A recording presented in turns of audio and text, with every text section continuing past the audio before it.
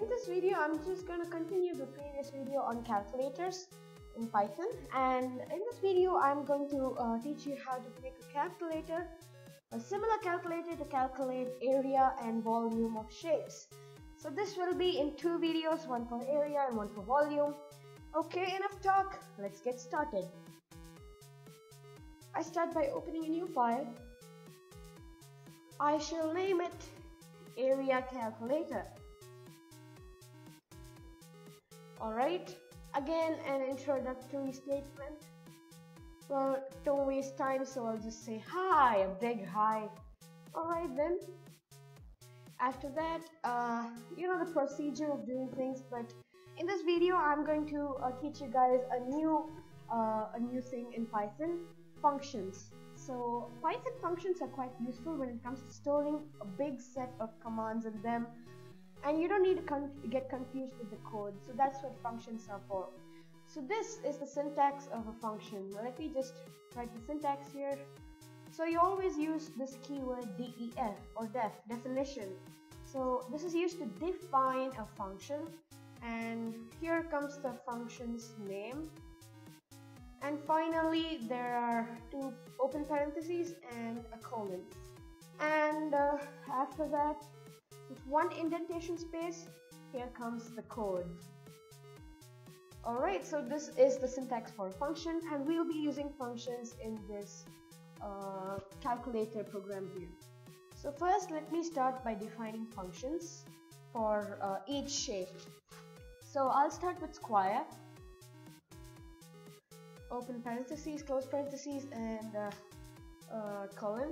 And I will start by asking the user the inputs for the sides value. So you know the formula for finding the area of a square, it's side square or side into side. So we want the value of the side first. So I'll name that variable side square equals, it should be a float because it can be any number, even decimals. Okay, 4 brackets like that, and input.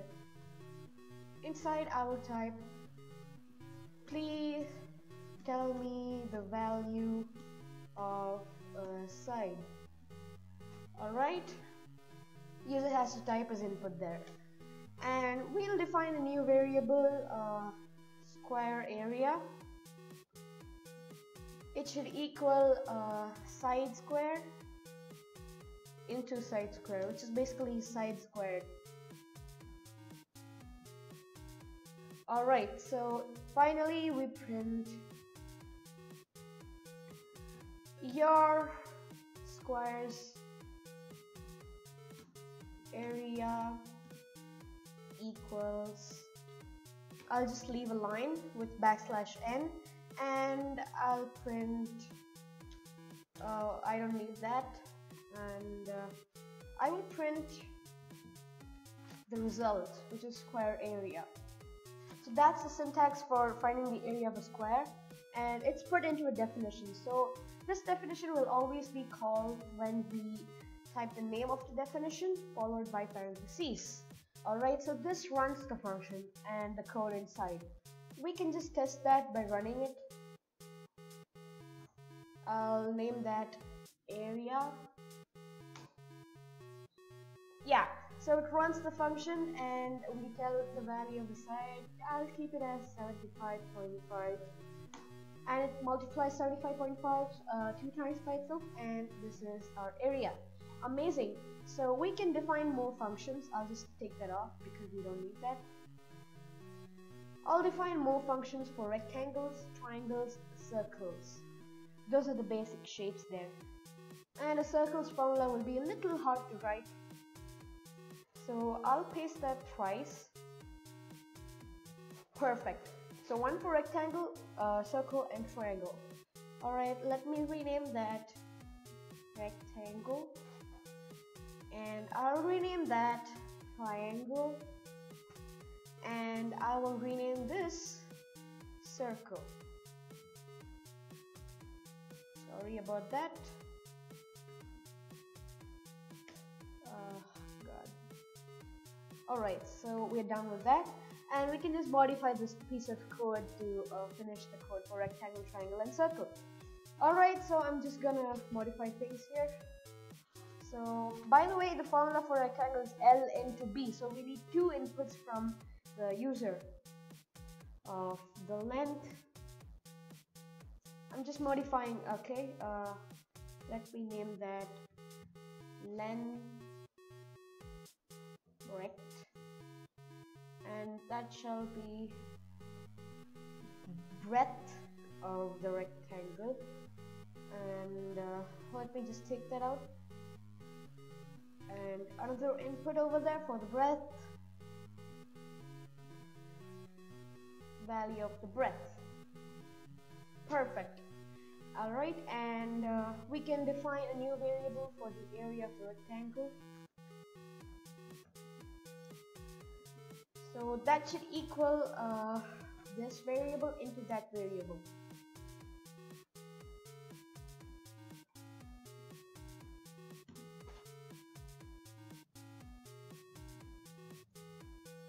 Alright, so that's perfect, and we can just rename that rectangle's area and change that to area of rectangle. Perfect. So that's the formula for a rectangle. And for the triangle, we need two dimensions again, the breadth and the height. Alright, so I'll copy that, paste. I'll rename that height of the triangle,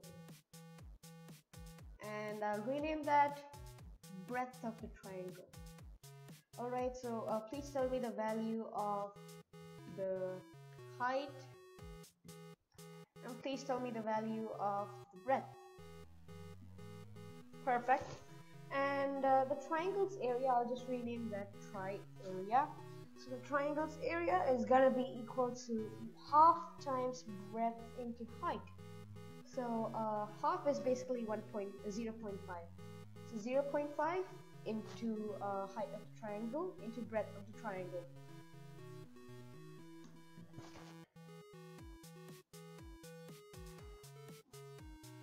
Perfect. That's our formula there, and we can rename that triangle.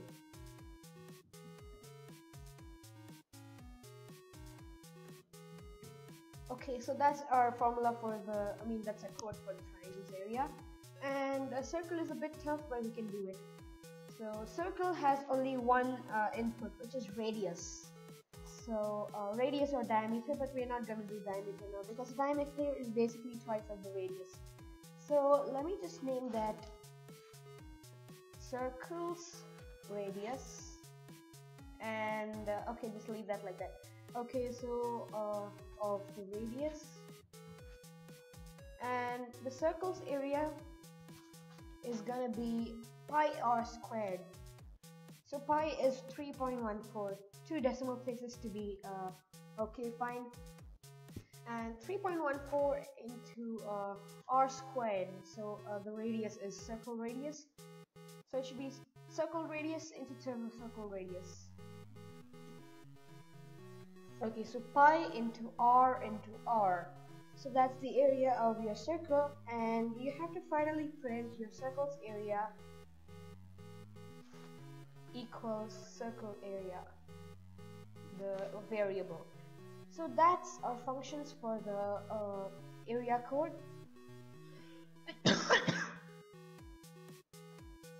Alright, so after that we can just run the functions according to the input the user gives. So I'll continue the code, and let me just ask the user by defining variable choice. Choice equals string because it's going to be a text. Enclose that with brackets, and I'm just gonna type here input, and I'm gonna ask, please tell me what shapes area you want to find. Quite simple. So the user has to type the full name of this square, full name of the shape. Alright, so we have to just elaborate that a bit by telling the user to type the name of the shape you want. So remember guys, only these 4 shapes, otherwise the program will result in a fatal error. Alright, so after that we go for some if statements and elif and else statements for each of the shape. So if choice equals square, then I have to run the square definition, square function. Quite simple. That really shortens our code. And elif choice equals rectangle, then we have to run the rectangle function. And after that, another elif statement, elif choice equals triangle, then we have to run the function for the triangle.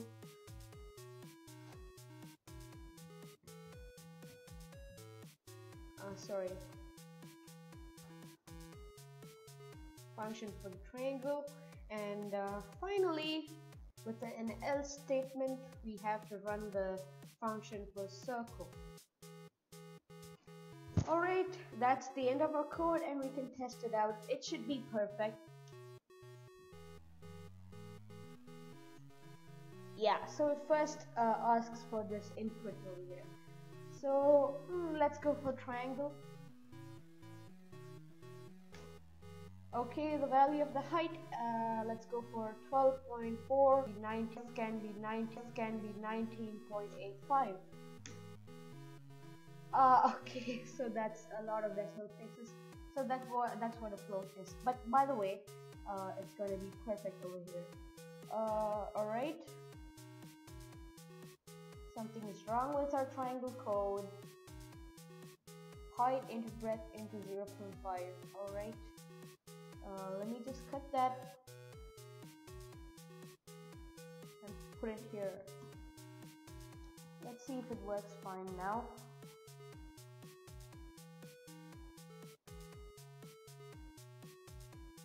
Let me type triangle again.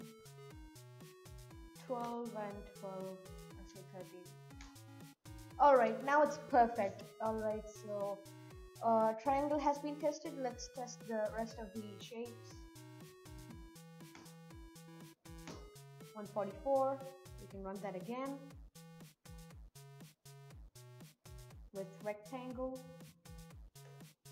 Length shall be 72 and the breadth shall be 198. Again, perfect.